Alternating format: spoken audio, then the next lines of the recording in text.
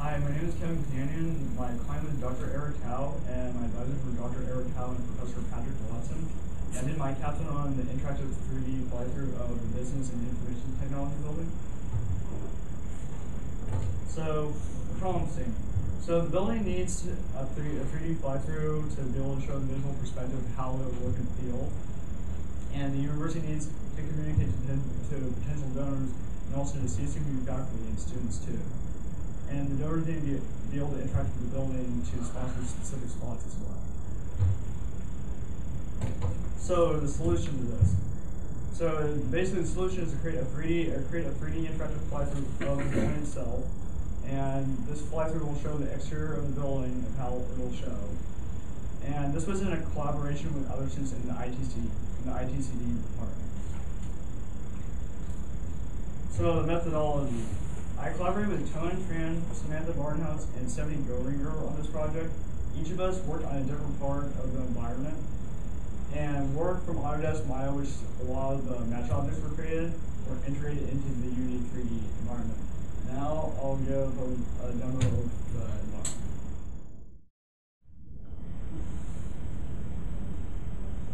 So as you can see, this is the building itself.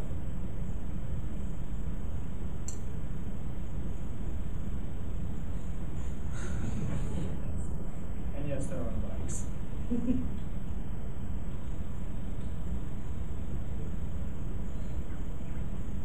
yes, there is a surrounding as well.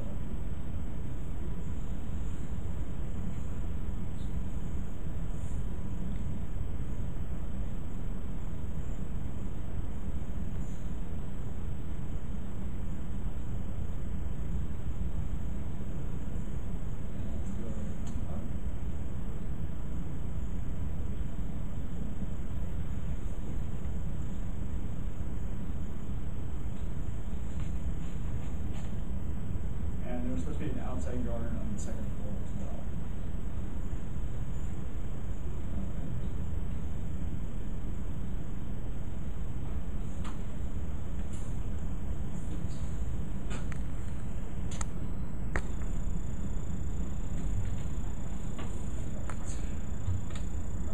So from the pictures, the first picture as you see to the top left, that basically shows the wireframe of the mesh in Autodesk Maya. It's basically you start building the mesh itself, and that's like how I first started building the building itself. The second picture you see below it, it's still in the building process. There still need to be adjustments made, and it hasn't been fully colored or textured yet, but it's getting there. The third picture in the top right that you see, that shows it in Maya. It shows the building's more completed, and it shows the color and texture, and design a little more. The fourth picture you see right there and below it, it shows the building as it looks and feels in Unity 3D and while you're testing it. The fifth picture that you see to the top left, it shows more of what it looks and how it feels in Unity 3D.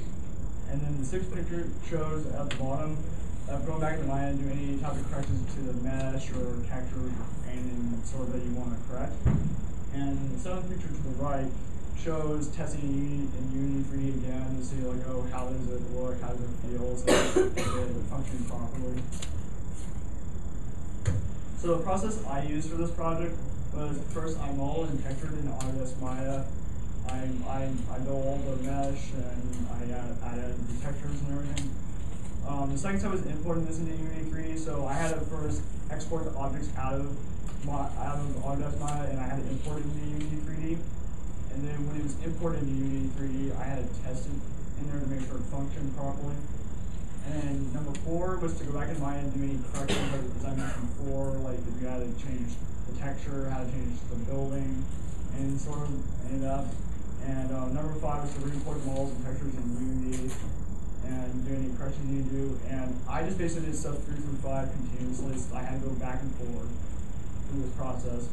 And Adobe Photoshop is also used repeatedly. If I just wanted to mess with the texture to give it like a different color to the building, I just went to Photoshop itself and just did it there.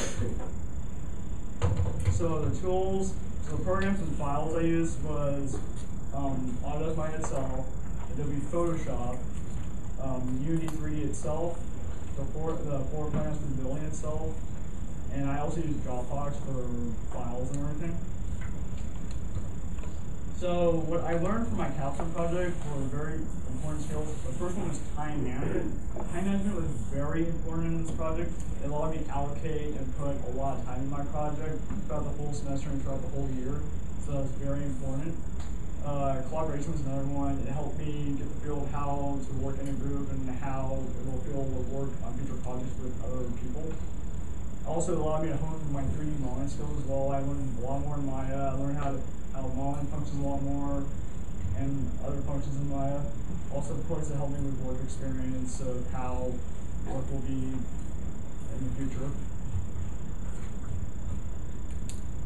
As I conclude, I want to thank all my family and friends for all their support. I also want to thank Dr. Eric Tao and Professor Patrick Watson for all their help and support through this project. Thank you for your interest in my capstone project. For any information or questions about my project and you want to feel free to demo it, please visit my poster session in room 156. Thank you.